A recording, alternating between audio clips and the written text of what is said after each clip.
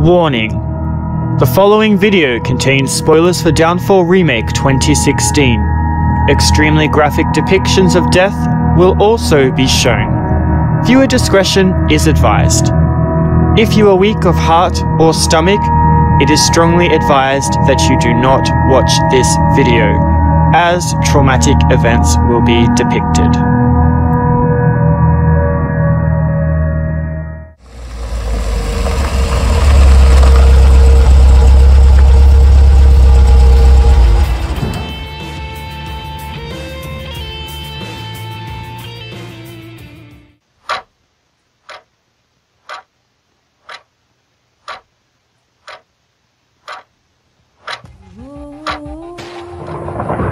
Quiet Haven Hotel is a hermetically engendered reflection of Joe's determination to restore life back to Ivy, and thus their relationship. You need to leave right now.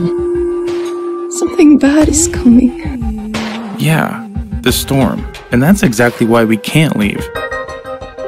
There are worse things than the storm, you know. The fact that you can never leave the hotel because of the downfall of rain engenders the insular nature of the environment. Joe can never leave Quiet Haven Hotel, not because of the rain, but because the location doesn't exist in reality. You may argue that Agnes does manage to leave the hotel. However, the clinical nature of the maze that she finds herself in coincides with the neurological nature of the brain, and the conclusion where Joe attempts to resurrect Ivy using electronic stimulation. The name Quiet Haven derives from the private sanctuary of the Helen Road apartment basement. In The Cat Lady, we see that the basement is not used by the residents, as evidenced by the cabinet blocking the door. However, we later learn in Downfall that this is where Joe took Ivy in order to restore their relationship and her life. A common point of contention for Downfall is the ambiguity of the plot. Whilst the original game, released in 2009, was even more ambiguous, there are still some threads in the remake that are left seemingly untied. Who is Agnes? Who was Sophie? What is the purpose of Joe's journey within Quiet Haven Hotel? This video will analyze these key points in an attempt to provide answers that will better your understanding of the 2016 game Downfall. In order to explore the character of Agnes, we first must examine Ivy. Ivy is the reason for Joe's ambition. She is the sole purpose for him continuing his violent endeavor. However, unbeknownst to the player, Ivy is already dead. When the couple first arrive at the hotel, they appear to get into an argument which is entirely one-sided as Ivy remains tight-lipped. In this situation, the analogy, "the dead don't speak," can certainly be applied. Later, when Ivy breaks her silence, she mentions maggots in one of her pieces of dialogue. Maggots are parasites that feed and fester within the flesh of the dead, further lending merit to Ivy's deceased state. How did Ivy die? It is not made clear within the events of the game, though it is heavily implied that she starved herself to death. In their apartment, when you control Susan, you can find chains attached to a chair at the dining table, suggesting that Joe was attempting to force-feed Ivy.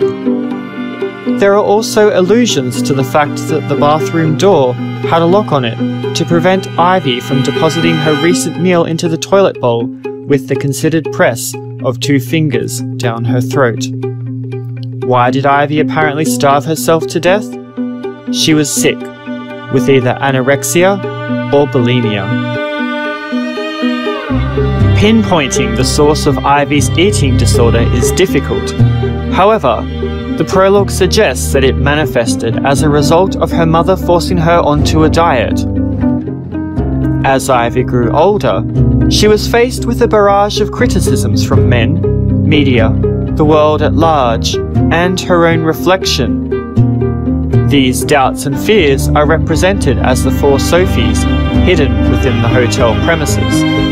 Thus, they're a physical manifestation of her illness. This explains why Joe must kill them to get to her.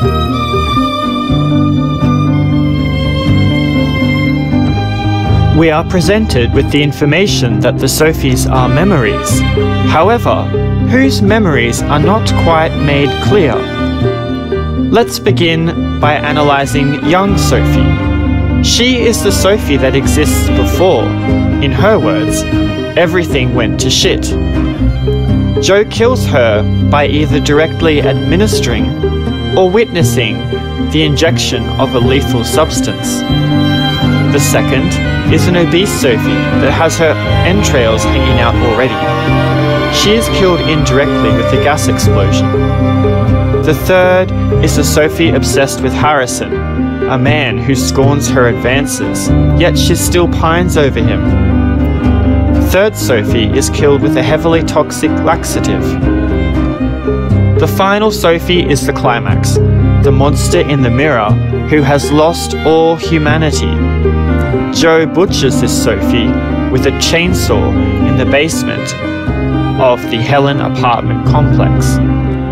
All this violence in an attempt to pursue the impossible. The madness has surely taken over. This madness is referred to directly a few times within the game. Whilst there is no direct statement, it is heavily implied that Joe is suffering from madness or hysteria, directly linking to the namesake title, Downfall. At the beginning of the game, Joe presents as a shining paragon of hope. However, with each violent act he commits, he becomes more and more despicable. From the unintentional roasting of a cat, to the deliberate butchering of the final Sophie, Joe slowly suffers a psychological breakdown, a downward spiral toward his insular psychosis. There are many broken mirrors within the hotel property. We can now understand why. Free of guilt from his actions, fully believing he is doing this all for Ivy, the true monster in the mirror is Joe. He can't confront his own truth, the truth that he, the man who sought to play God, is the real monster.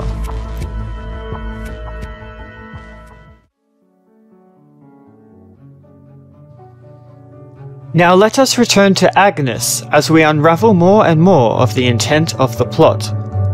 Agnes is resurrected by Joe and Dr. Z, and it is never truly explained why she exists. However, with the dark nature of the narrative, Agnes was a necessity to orient the player amidst the violence. Her cheery attitude and optimism is what allows the player to relate to the situations within the game, more so when she begins to question the morality of Joe's actions. Agnes is the only female presented in the game that doesn't bear the color red. This is important as it symbolizes the pure and innocent nature of her character. We later learn through Joe's interpretation that Agnes is the part of Ivy that he fell in love with. If this is the case, Agnes could be seen as being Ivy's way of trying to stop Joe from his mad task. Agnes meets Ivy within the cerebral maze whilst she is being pursued by the Axemen, who we later learn is Joe. She then meets the Queen of Maggots.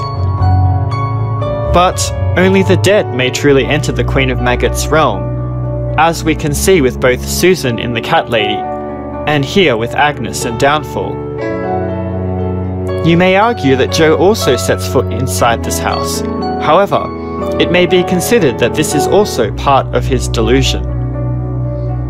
If we consider Agnes to be the good part of Ivy, we can then begin to see how all the female characters are representative of reflections of Ivy's persona. Even the manageress, who represents the sexuality of Ivy while she was alive.